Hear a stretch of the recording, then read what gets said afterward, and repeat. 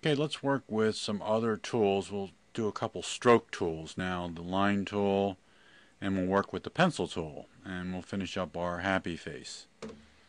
So we have a starting file here that we can open up. And let me just zoom in on our partially completed happy face.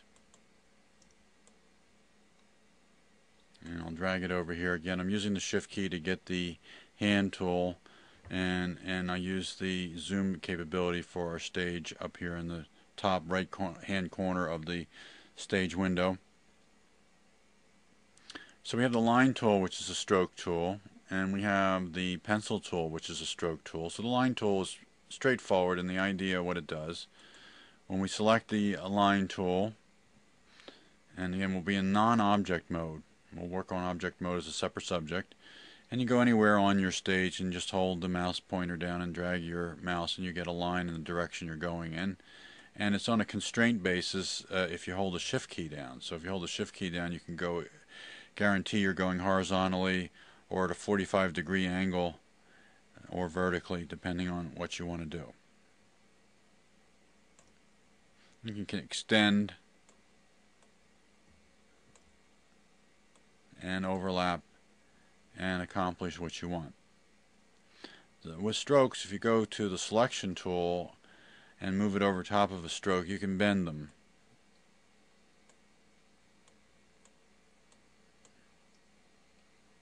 And then you can try to accomplish some modification to a stroke to come up with a specific look and feel. Alright, the pencil tool, when we select that, we get a modifier down here which gives us the sensitivity of it to the movements of the mouse. Either it's going to try to straighten out the mouse moves, smooth them out, or the idea here is to closely map them. Alright, so right now it's on smooth. And what I want to do is with the pencil tool, in this case, I'm going to drop the zoom. You should know that the zoom, when you're using zoom, it will affect the way things work. Zooming in gives you more precision on doing things, and that's an important part of working with graphics tools is zoom. Zoom is a real friend, so if you zoom in. So, and also the thickness of the stroke will change on how things work. I'm going to go back to a 1 for my stroke on the pencil tool, and I'll stick with the black color. And I'm with smoothing. And then I'll just draw on the stage and kind of make some bends and turns. And you can see my mouse is not perfectly straight or steady, and you can see it smoothed all those bumpy edges out. If I make a right turn, we'll honor that, and bend a little bit on the turn, and we'll curve it. So we'll go over to straighten mode, and I'll make some of those turns. See, almost we can get a perfect corner. And then I'll do some curvy things. And you can see the little sharp bends. It's trying to straighten out the movements. And then we use the ink. And the ink, again, will follow these lines along here. And it almost looks the same, but if you look closely, you can see there's more detail involved here. Alright, and if we zoom out, you might even see that a little bit more.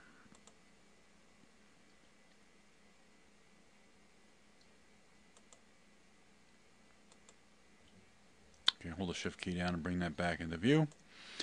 And you can grab the selection tool and select all these guys.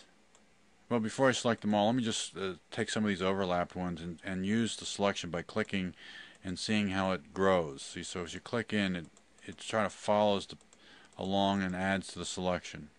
So you have to get used to that sequential clicking that gives you the ability to select complex strokes. Select them all, hit delete. Okay, so I'm going to take the line tool, and let's bump the stroke up to 4. Let's go over to our happy face. I'm going to draw a line somewhere down where our mouth might be. Go to the selection tool. Go somewhere in the middle of the line tool and bend it. And there I got my happy face. Or my smile, I mean. And you can adjust it around in different directions. Want to throw some eyebrows in there, you can again use this and try a couple of eyebrows, and now it's up to your graphic intention what you like to accomplish. So we now have our happy face, and we'll throw a nose in there and we're pretty much done.